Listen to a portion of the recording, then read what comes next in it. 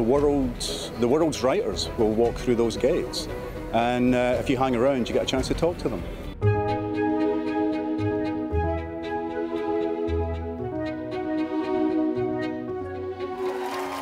I'm interested in conversations that deal with things that matter, but real, how do we live our lives?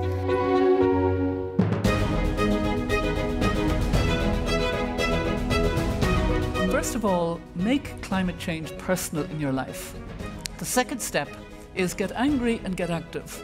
And the third step, and believe it or not, I think this is the most important. We have to imagine this world that we want to hurry towards.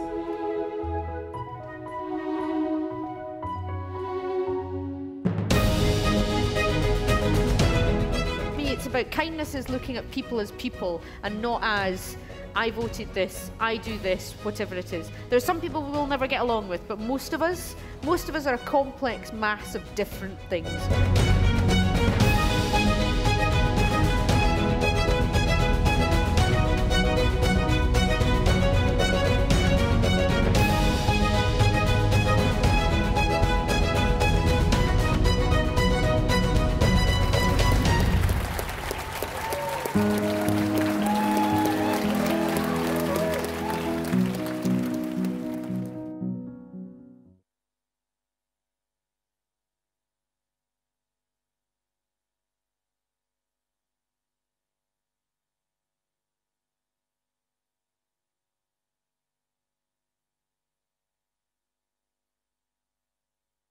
I hope you enjoy your events in this year's digital programme and that they spark in you thoughts and conversations and feelings.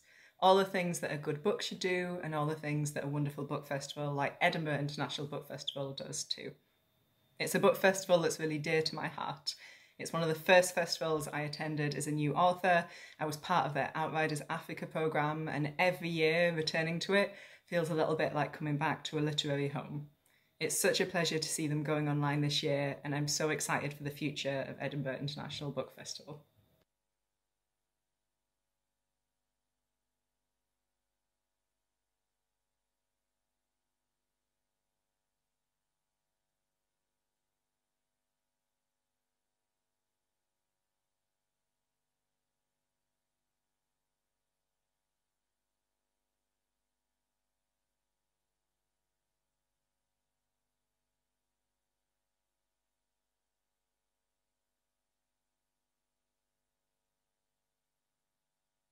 Hello and welcome to Edinburgh International Book Festival 2020. My name is Noëlle Cobden and I'm the Communities Programme Director at the Book Festival. This event is supported by the players of People's Postcode Lottery, and I'm really delighted to welcome you along today to join us for our Power to the People event. I think it's going to be a really interesting conversation. We've got two excellent guests joining us. This event is part of Citizen, which is our long-term creative programme working in partnership with organisations across Edinburgh and the Lothians. Citizen gives people in local communities the opportunity to explore ideas of identity, self, place, and what it is to be a citizen in the world around us today. A world that I think we can all agree has changed somewhat in the last few months over 2020. You know, we've had a pandemic looming large over us. We've been confined to our homes. And it feels to me like at the end of March, the world stopped turning, and when it restarted, it was spinning in the opposite direction. But what does that mean for people in local communities? What does it mean for the organisations, the services, their neighbours, the other people that they interact with? How have they had to adapt and change over the last few months? How has it affected all of us? We know that central and local government have been doing their best to support us and to help us keep us safe. But without the mobilisation of grassroots organisations in the community and thousands of local volunteers, where would we be now? Those are just a few of the questions I'm hoping that our guests today can help me answer over the next 45 minutes or so. I'm really, really pleased to introduce Joe Hunter and John Loughton, who are joining me today, both extremely inspirational people who have founded organisations over the last decade that put people at the centre. And both of them are forever seeking to challenge the systems and the procedures around policy, around power and around democracy in the country today, in particular helping people to raise their voices and being a part of the conversation that not everyone always gets to be part of. Introducing Jo first. Jo Hunter is the co-founder and CEO of 64 Million Artists, an organisation that sees and believes everyone is creative, and that when we're creative, we can change ourselves and make real change to the world around us. Before 64 Million Artists, Jo was the head of strategic development at Battersea Arts Centre, and she's also a Clower Fellow in the leadership programme. Also joining us today is John Loughton. John is a local boy. He's a social entrepreneur and a youth worker. And at the age of 11, he started his first campaign. He has spoken over those years since then to over 1 million people around in 55 countries around the world, and has raised a staggering £4 million for good causes over that time. And he is also the founder of Scran Academy, a local organisation who works with young people, training them up in catering skills to give them a better start in life. So welcome to you both so much. So great to see you. The first thing to say for people who maybe watch book festival events on a regular occasion is that neither of our guests today are authors in a traditional sense, but they do very much deal in stories, particularly in supporting other people to tell their stories and raise their voices. So Jo, coming first to you, can we talk a little bit about your story to start us off, and the story of how 64 Million Artists came to being? Am I right in thinking that you had a bit of a creative epiphany?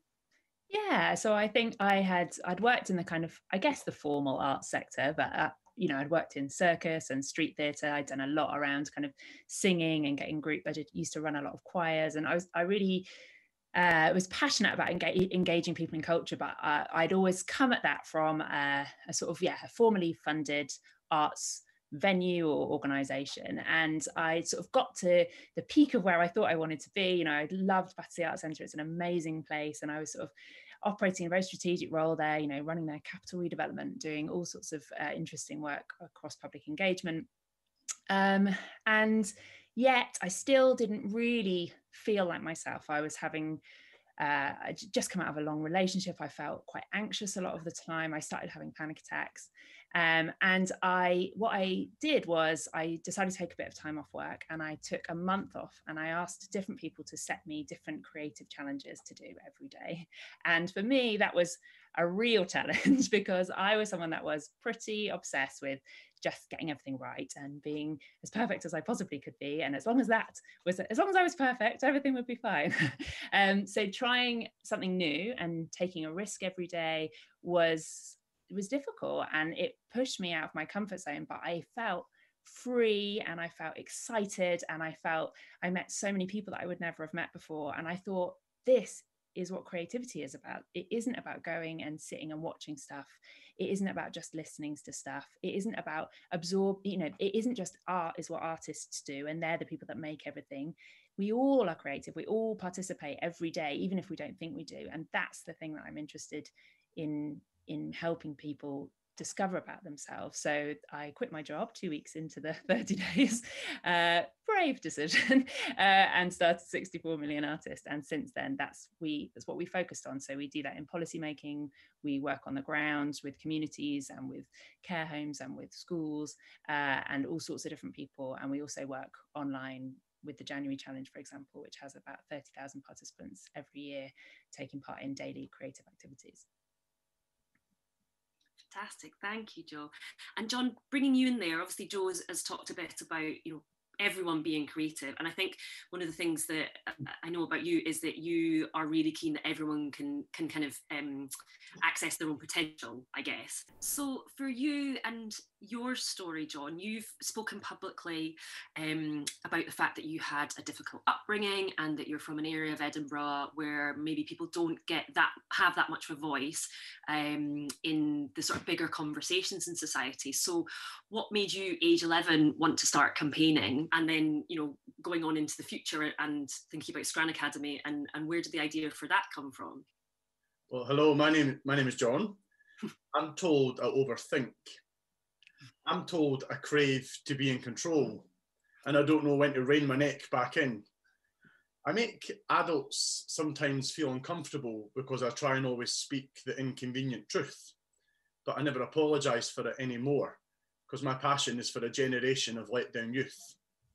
In all our lives, the old saying goes, that our parents want us to have better than they got. But for kids like me, that was a promise we all forgot. Struggling kids often break, and we all watch them crack. But it's not until we own our own stories that we can get our own lives back on track. And for me, whether it's Scran Academy or my first campaigns in anti-poverty and anti-drugs work as a young pre-teen boy in Pilton and Muirhouse in North Edinburgh, it's the same attitudes and internal lessons we need to learn as how we're fighting COVID. Because if I look back as a wee boy then, I was never told I was going to succeed. I never went to one of the schools that anyone wants to talk about. Mum and dad never. I was never raised with a culture of ambition and positivity and creativity and ingenuity, and with an expectancy to go on and be anybody or do anything. And actually, sometimes it's in these areas where the greatest innovation, demonstration of the good bit of humanity and the raw creativity can show. I ran my first campaign age 11, not because I wanted to or because I was interested in being a campaigner, but because there was no other option. Pensioners were judging kids, kids were left on the streets, parents were struggling with addictions and financial problems and poor housing and being written off. And just something triggered in me quite early that you're the best person to change your own life. Fast forward a decade and a half, and I'm now a leadership coach, and we set up charities, and I do lots around social entrepreneurship. That's actually true scientifically. You cannot manage anyone else's behaviour other than your own. And so for me, I just had this raw view that people in poverty, people struggling with these issues that are too often just topics in a political book or distant narratives in a media headline, we didn't always get the big words right. We didn't always look sexy or eloquent in the way that the corridors of discourse demand sometimes. But it's raw and it's real and it's proper, and I think there's something very beautifully authentic about having these stories be told at any point in history, but particularly now more than ever with COVID. And the biggest narrative I want to challenge is everyone's going, oh my God, the world's so different. We're all struggling. Do you know what? If chaos and struggle was a big part of your story 5 months ago, the world's not that different. There's just a bunch of middle class or kind of comfortable people who kind of feel a little bit of what you've got for a small part of their life. And our experience with Scran Academy and my other work shows that people who were already at the bottom, who were struggling, are actually dealing with it bloody remarkably. They've got an inbuilt resilience to have to survive.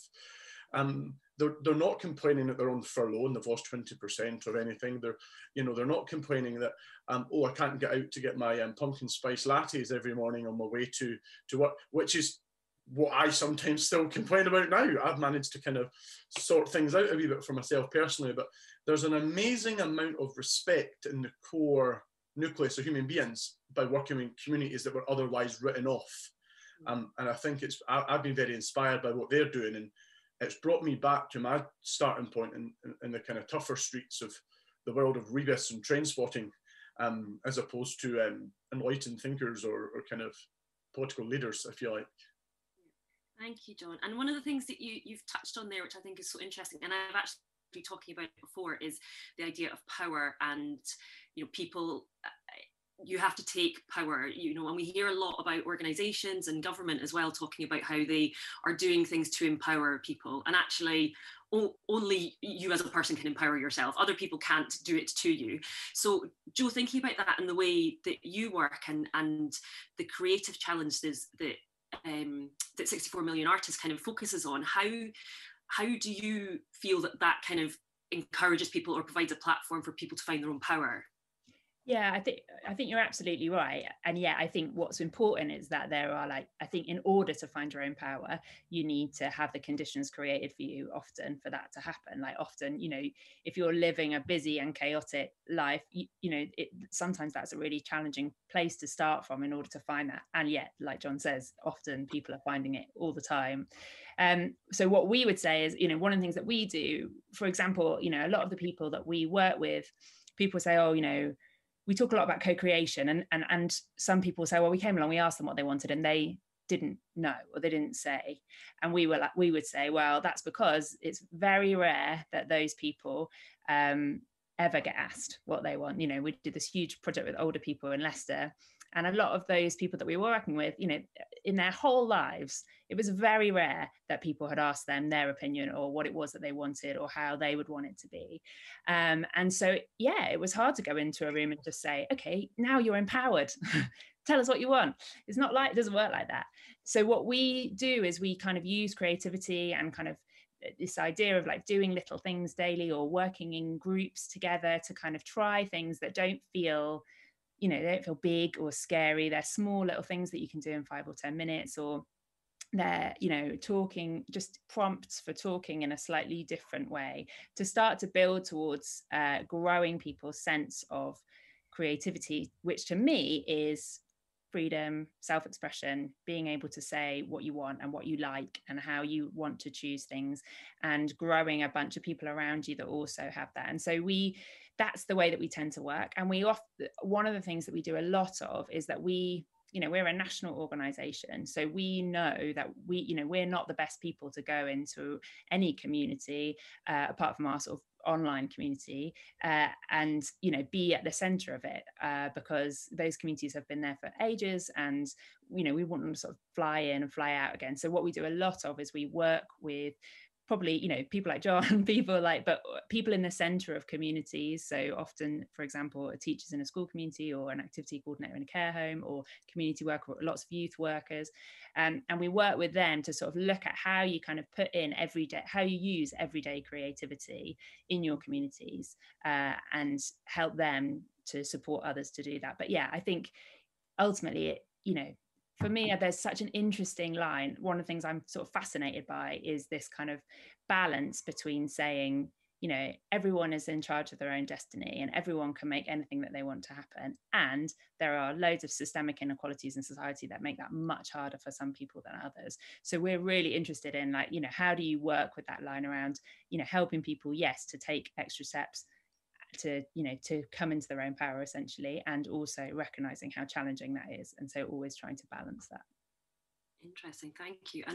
And John, thinking then about the people that you work with, and particularly thinking about the young people that Scran Academy works with, what is the kind of starting point that you do with them? How do you kind of bring them in to the organisation and encourage them to, you know, find their power and to raise their voices? In a way, we don't. We have to first of all accept that empowerment properly done is always taken. It's never given. Yeah. Otherwise, you set out with an end point in mind, and actually you risk starting to predefine what their journey of growth should be like. And to use Joel's point, true creativity should probably never really have an end point really overly defined. You might have a goal or a direction of travel. Scran Academy was an experiment. I was away working in London for a decade, working in Downing Street and big organisations like the Prince's Trust, and set up my own business. I came back to Edinburgh and I thought, I want to make sure I'm throwing down as many ladders as I can for other kids like me who were judged, written off and struggling silently, to have a fair crack at the whip and to get on in life. And I went back to my old school. I worked in my old neighbourhoods, connected with people I hadn't seen for a very long time. And we decided to set up a business. And that bit's really important. We're not just a charity. The young people came up with the name Scran Academy. And the whole idea was, let's focus on what young people can do, not what they haven't got. And there's something about an asset mindset, an asset model, not the deficit. Let's not fix your broken bits. We know that in business theory, we know that in psychology, we know that in recuperation and recovery, the way you get on is to focus on the good bits, gravitate and grow what works, not highlight the pain bits, if you like. So Scran, very simply, was an experiment to try and blend the traditional sectors of the private world, the public world, and the voluntary sector. So we are a community-based organisation that runs as a social enterprise, that takes young people out of a school setting into a community-based education setting, using third sector and youth work models to help them gain the qualifications, skills, experiences, and positive adult connections they need to go and succeed. I say to every youth worker I've ever employed, you might be the only adult that says please or thank you to that young person this week. You might be the only person that genuinely wants to hear the response. You might be the only person that's not turning up with a badge or a lanyard who is a well-meaning but ill-placed, given to them professional that's there to fix them, to tick a box, read the case study, then off the jot.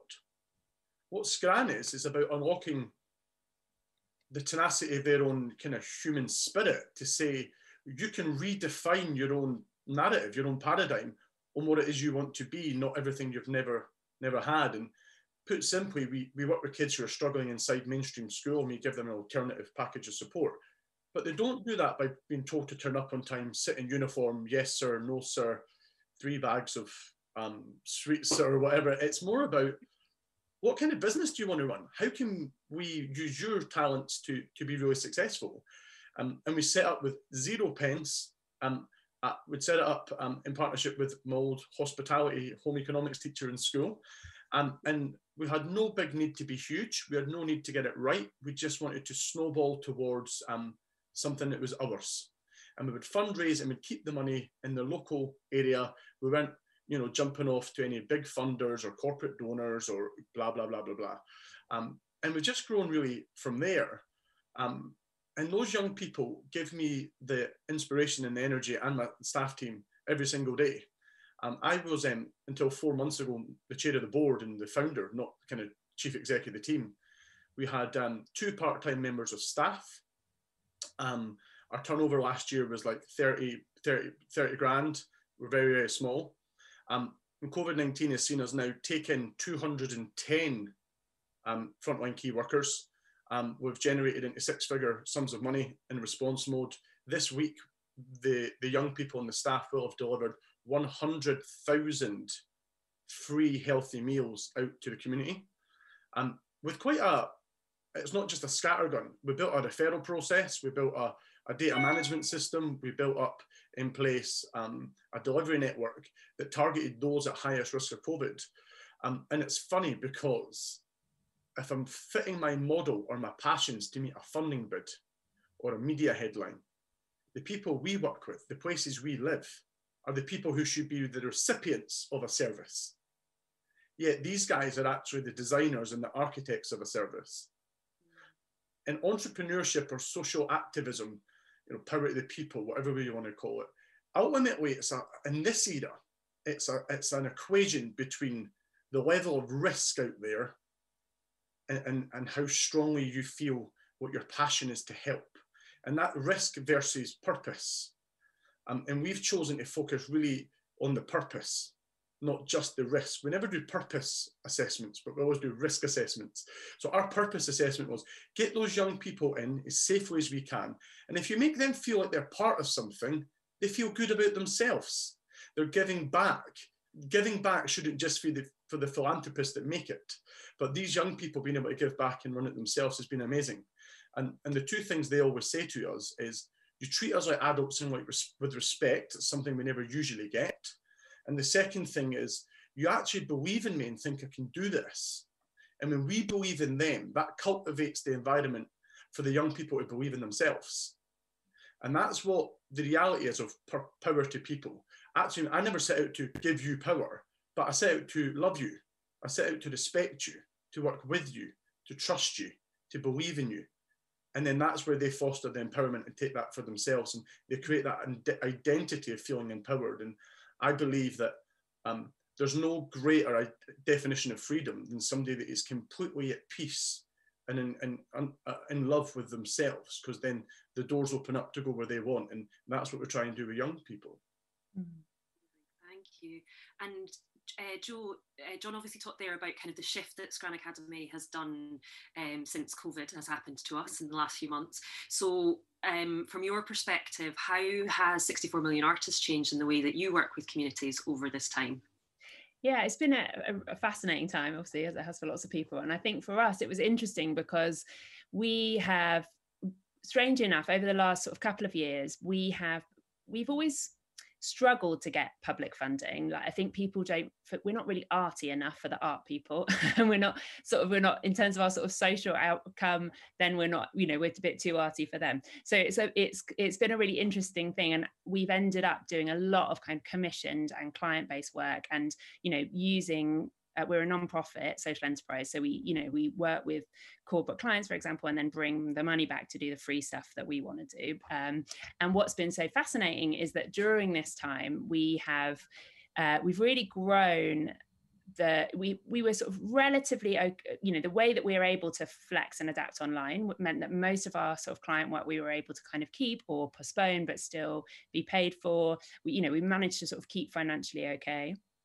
And what we decided, therefore, to do is to really take a risk to do the stuff that we knew needed doing in our communities, because we were seeing people feeling at sea, frightened, feeling really alone. One of the things that we feel so proud of in our work is, for a lot of people who take part in our work online, for example, they're often, they have high anxiety or depression, or they have chronic illnesses that keep them at home. We have a lot of people who are dealing with massive life events, and being part of our community really helps them through that.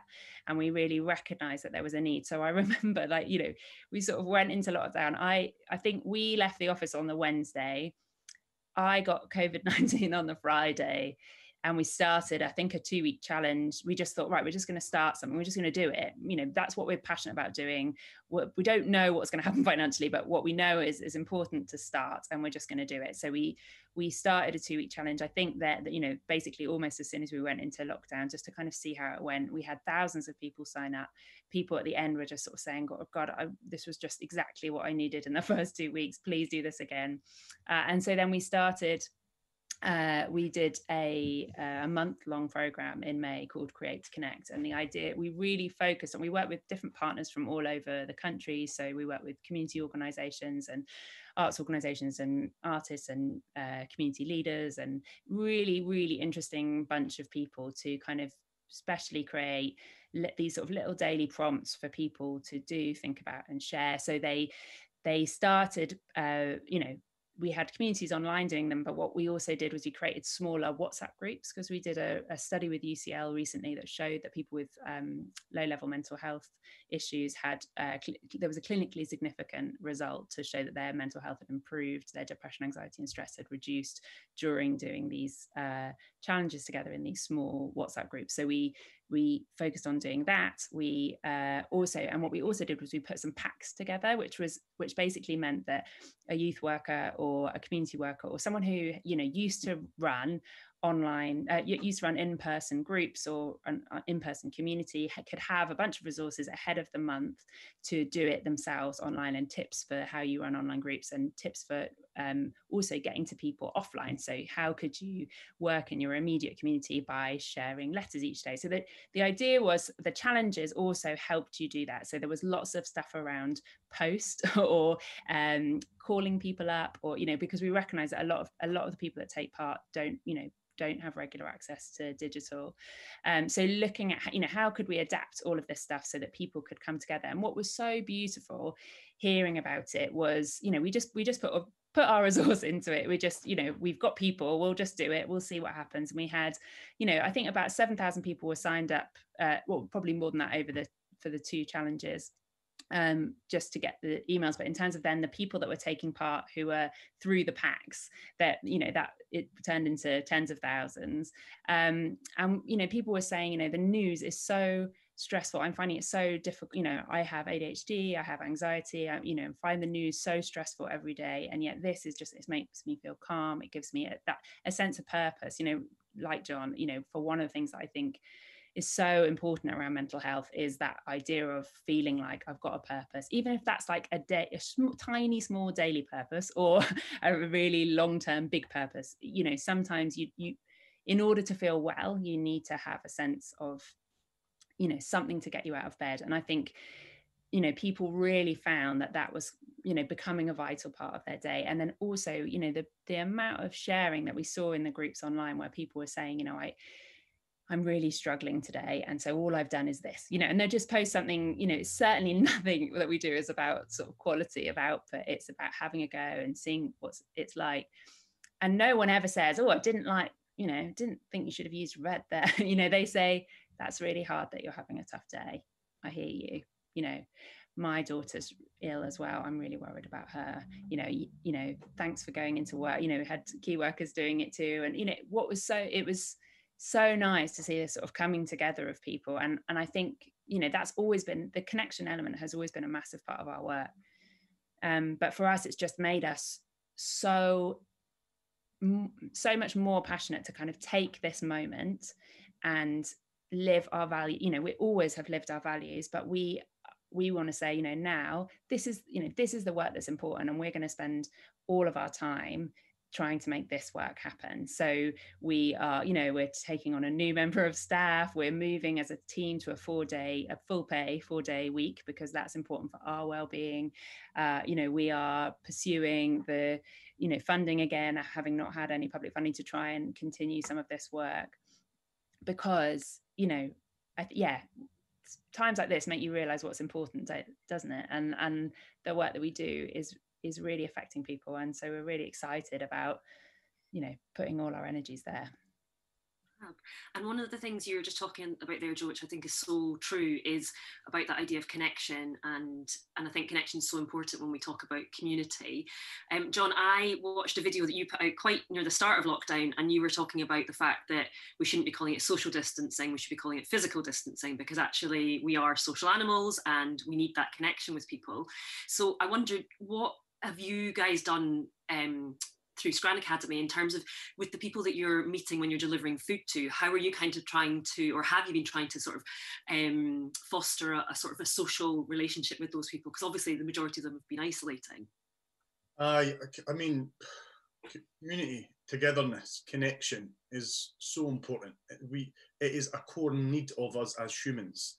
I always say that we try to pivot to become a fifth emergency service, not because our lasagna's delicious, not because our shepherd's pie's free, not because our pasta's al dente, but because our drivers and our volunteers will turn up at your door, say hello, see if you're okay, and remind you that as a community, we all bloody love you.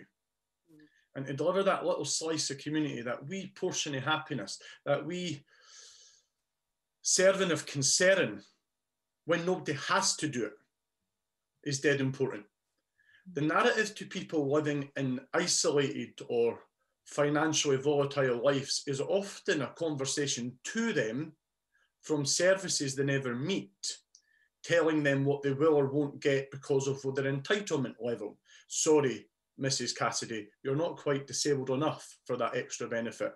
Sorry, you don't quite care for your mum enough, 16-year-old boy, to receive a young carer's allowance. Sorry, Donna, you earn 85p an hour too much, so there's not a working tax credit for you. It's all about with qualification in the bad way.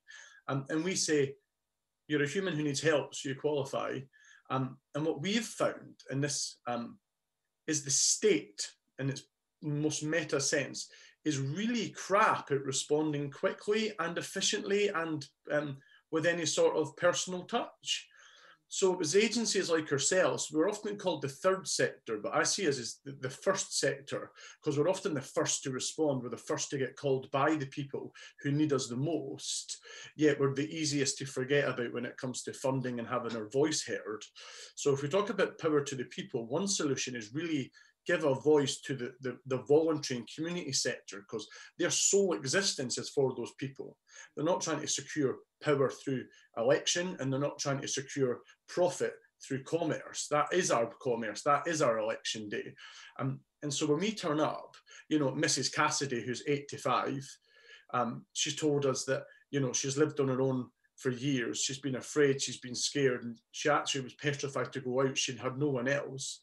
And she literally said she thinks we helped save her life. That's powerful. Or when Eddie gets in touch and say, listen, Moira been at my door 3 times a week and just asking me how I'm okay and having a chat, I get excited about it. I look forward to it. Or hearing Kimberly in Nidju, the single mum, who tells us that her 4 kids got to know Darren, who drops the food off, and they all get excited to wave to him from the window, and because they get to say hello to the nice man who brings the Easter eggs and the shortbread that day, I think, or whatever it was. That's unity, that's togetherness. It's these wee stories that light people's days up. And I could tell you the sad stories. Even this morning, I got a call from office manager telling me that one of our clients unfortunately had passed away. Well, the whole narrative we're all working in our enlightened spot is, how do we transition out of the COVID period? How do we go from reaction to rebuilding? Well, how do we rebuild when we're being told people are dying still? And we've got to remember that's a daily reality when we're at the kind of coalface for that. And so that's been really important. But the other story I want to tell is around the very basic goodness in people. I had no infrastructure. I didn't have a kitchen. I had 2 part-time youth workers who worked 2 days a week.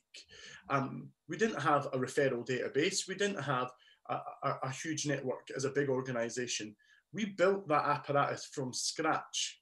And people are going, how did you do this? What made you start? And you go, well, what would have happened if we didn't do it? And it's these individual stories of 3,035 people who got deliveries every day of our food when they needed it, that made it all worthwhile. And whether it's children with a mum who's just struggling to keep going, or it's a pensioner on their own telling us, my husband died 3 weeks and I've lived with them for 60 years. I don't know what I'm going to do now. That's the connections that's really, really powerful and really important. And again, I come back to the heading of today's conversation, power to people. Sometimes the best way to get power to people is to make sure we as an infrastructure are empowering those people who are actually helping others. Get behind a leader.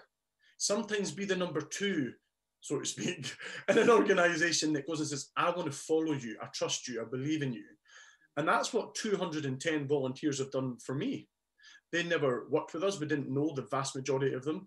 We created jobs and roles around delivery drivers and couriers and kitchen cooks. And they've just, there's a saying in my world in youth work that it takes an entire village to raise one single child. And that kind of feeling's been the same here, that it's taken in the great and the good of all of us to be able to create one program that can help. And we've just done our own wee bit in our part of, in our patch. And we grew from working with 15 young people in one postcode to running a city-wide operation. So it's completely transformed us as an organisation. But the story here isn't, for me, Scran's changed completely and we've created this big monster and we've completely pivoted, because people would say that it was a lack of vision, it's mission drift, that wasn't in my business plan. How did you risk assess that? Blah, blah, blah. I've not got time for that, pal. I've got time for being in the game. I'm going to screw it up. I'm going to get it wrong. But do you know what? I'll tell you I did. I'll ask how to learn and I'll do it better tomorrow. And that's how you grow. That's creativity. That's power. It's being able to trust in your own purpose, as opposed to getting it perfect before you start. But that's the conversation we need to have. There's a lot of organisations who are timid, who are scared to come back, but that's understandable. We now live in a culture of anxiety collectively. And I think it's going to be fascinating to see who gets there, at what pace, how quickly can we respond to overcome our own struggles. And my plea to anybody watching this, I think there's a plea to the book festival with its platform, to 64 million artists, all the work we're doing. Struggle and pain is now irreversible in terms of what's just happened to us all.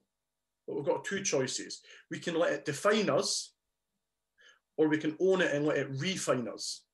And I'm in the business of how do we let this all refine us and fuel us, rather than break us and beat us and separate us and make us scared and bitter. Let's get better. And for me, that next stage is going to be a really pivotal time for us as a set of communities. I think as well that there's a real, what I'm seeing in a lot of cultural organizations, for example, is a contraction. You know, there's a worry that at this moment, people, when you feel fear, you contract and you move away and you think, I'll do the basics, I'll do the step by step. And of course, you know, for some people that is how they just need to be data, you know, like in order to manage themselves, fine. But yeah, I completely agree with you. I think really when things are thrown up in the air, there is a moment for making it different. You know, I think structures are so hard to unpick, and yet actually here's a moment that they're already unpicked. You know, things have completely changed, and so if we go back, you know, if we move back and try and fit it all together the way it was before, it will never work. And so actually now's the moment to make really bold choices.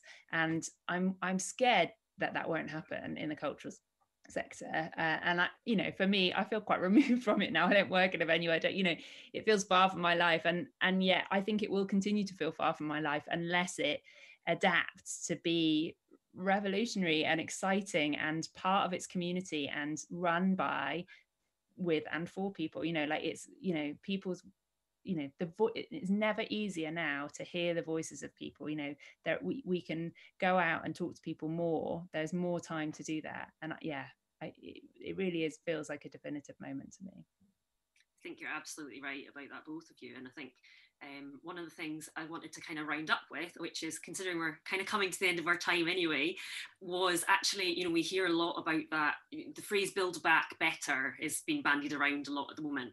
Now, obviously, both of you, in the way that you work, are absolutely activists and are pushing the boundaries and want to challenge, you know, the world and society and we live in. But for us as individuals or small communities watching this, what are the steps we personally can take to kind of to help build back better? How do we harness all that amazing energy and connection and sense of community that has built over this sort of 4-month period? And how do we keep going? How do we keep pushing forward? John, what do you think? Right, I'm going to, one of the most life-changing points I've ever had, there's two. I delivered a similar speech twice. One of them, wait for the clang, was in the White House, right, in DC. And then I did a similar thing at the Hydro in Glasgow.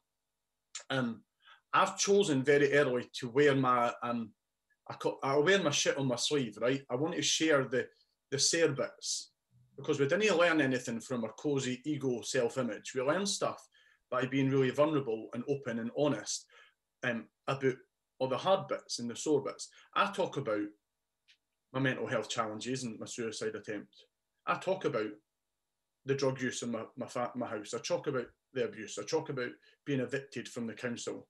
I talk about the detachment and the otherness systematically my whole life and what that does to someone's head. You're not always the greatest dinner party guest when you're dealing with crap like that, right? But I've failed all my life. And I think we all recover by being accepting that we're all going to fail. We're all going to feel. We're all going to feel rubbish and we're all going to struggle. But how do we fail in the right direction? How do we have a culture of openness? And even when things feel bad, I can still choose to react good. Even when you don't like me, I can still choose to love you. Even when it's not my problem, I can still treat you like a brother or sister and want to be there for you. And I actually don't want to bounce back better. That's crap. I want to bounce back bloody different. Yeah. Let's not just respond and react. That's patronising ultimately. There's no power in there. With respect, my lasagna or our haggis, neeps and tatties, it's not going to change that person's life just because of the meal. But what that means to them, the codification of appreciation, of togetherness, of unity, the collaborations that bonds, that's the spicy, special, delicious bit.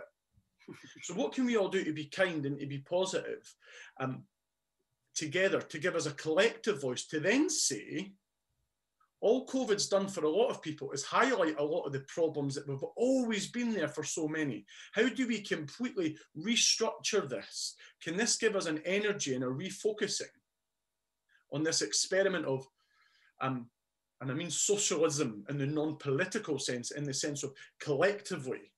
I really am worried that we will go back to only caring about the length of our commute, who's got the fanciest bike, and getting back onto a better job. How do we just think about the we, not just the me, and reform the narrative coming off of this? And I think it's really simply back yourself and love yourself, be on your side and people like you, choose to be kind even when the world feels a bit crap to you. And for me, that core thing around accepting yourself and being willing to accept others individually is the most powerful internal mantra I think we can all have as we all come out of a kind of shared period of hurting. Although, you know, there's that phrase, we've all been in the same storm, we're all in different boats. Give a bit of your boat bring somebody in who's struggling a wee bit. There's a wee word in Scotland which means dingy, which actually means to ignore somebody. And a lot of people have been dinghied for a long time, and that means they've been in a very tough boat, but they've also been ignored. So let's sort of bring them in and no dinghy them. And I think that's my bit of that's my own advice to myself. So that's what I tell me. And Jo, what about you? Have you got any kind of tips of things that people could do? I guess, I mean, a lot of similarities to John, but I think, you know, getting things wrong is the thing that I feel like we're sort of forgetting how to do in society. Like, I feel like for the last few years, especially, you know, you've had to have one opinion or the other. You know, it's black or it's white. It's, you know, there is no middle ground. And actually, we all exist in the middle ground all the time. And I think we've all become a bit scared to get things wrong. And actually, unless you can be willing to get things wrong, no one's going to get anywhere. And I think for me, that's why the kind of practice of creativity, you know, whatever that is, you know, has transformed me, because I was definitely one of those people. Like, I was rubbish at getting things wrong, because I just, my whole life was, you know, built on this, I've got to look, you know, it's got to be like this and it's got to be like this. And I feel so much happier as a result. Like, don't get me wrong, sometimes my anxiety is higher and then it's not at all. Whereas before, I used to exist constantly in this like slight underlying sense of anxiety all the time, every day. And I don't have that anymore. And that is brilliant, because I'm not as scared to get things wrong as I was. But what I would also say that I think is really important is there are, especially for the people doing this work, so the people who are doing the work on the ground, who are changing, you know, I look around and I see the people that I feel really excited to talk to the community activists, and a lot of them are burning out and they're working really hard, and they're pushing themselves to get their voices heard. And the thing that I also think is important in this time is to really look after yourself. You know, I have had this long haul COVID thing. I got it on the 20th of March. I'm still struggling with it now. And it has taught me the lesson that I've been sort of waiting to learn all my life, which is that I am at my best when I feel rested. So if I rest for 3 days and I work for one, that day of work will be way better than if I work for 4 days. And it seems so counterintuitive, but it has. And I didn't feel like that. And I still am not having days where I don't feel like that at all. I still feel like, oh, I'm not doing enough and I should be doing this and da, da, da. But actually, it's true. You know, when I need to trust myself that when I look after myself, I work best. So the priority, even though that feels so hard, and it feels so hard, you know, when you are, you know, struggling with money, you're struggling with your family, you're shut in a place with someone you don't like very much, that is, you know, that is tough to say, I'm just gonna look after myself.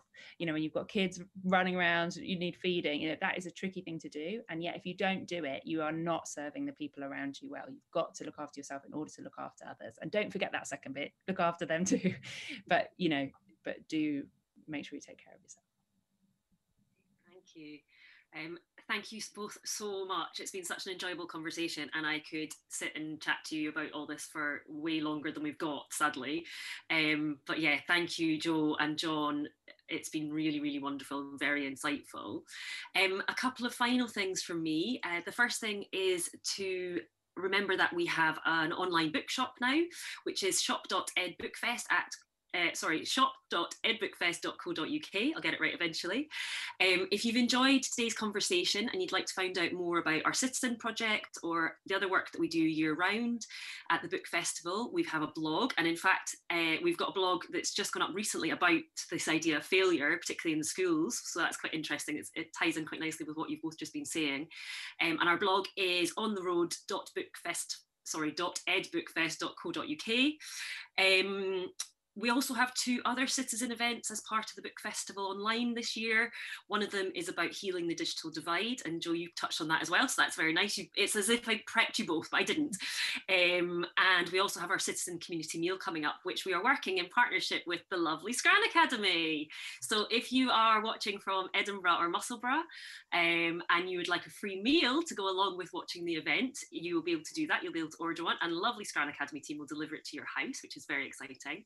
And that event will also involve members of our Citizen project, all the participants from different communities across Edinburgh, sharing some of the wonderful work that they've produced over the last couple of years. And the final thing to say is from us is a big thank you to the players of People's Postcode Lottery who have helped make this event possible. And also, as you'll know from signing up for this event, all our online festival is free of charge this year. So if you do have an extra £1 or two hanging around, I know times are tight, so if you don't, no worries. But if you do and would like to donate to the book festival, particularly to help our community work, there is a donate now button at the bottom of the screen. That is all from us. Thank you so much for joining us, and we hope to see you again soon. Thank you.